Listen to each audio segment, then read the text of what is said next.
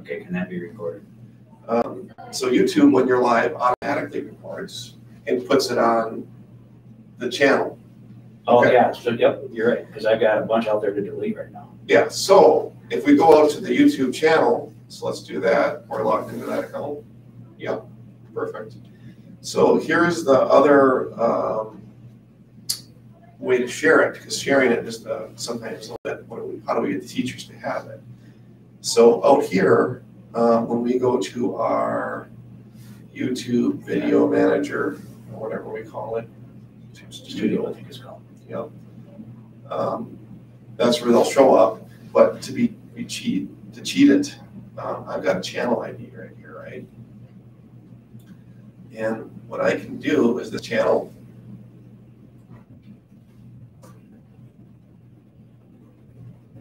When I go to that channel, it has a live now automatically.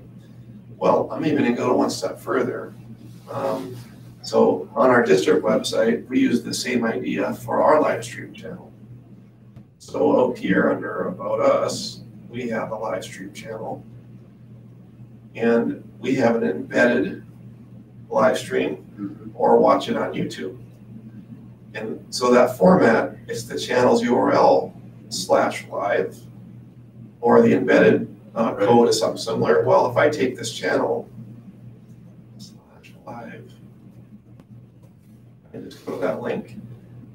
This link is what I would share to teachers or on the website. Right. So now when you hit go live with your new event, they wouldn't have to have a different link every day. They would just go to that same link every day and it would pop up. And now when it's done recording, so let's say we finish the session. Well, that looks like my link I already got.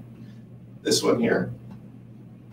Because it's the channel's live video versus the event. That might be what you have. This is my link. Okay, so then the link stays the same for everybody every day. Yep. So then on the you end the stream,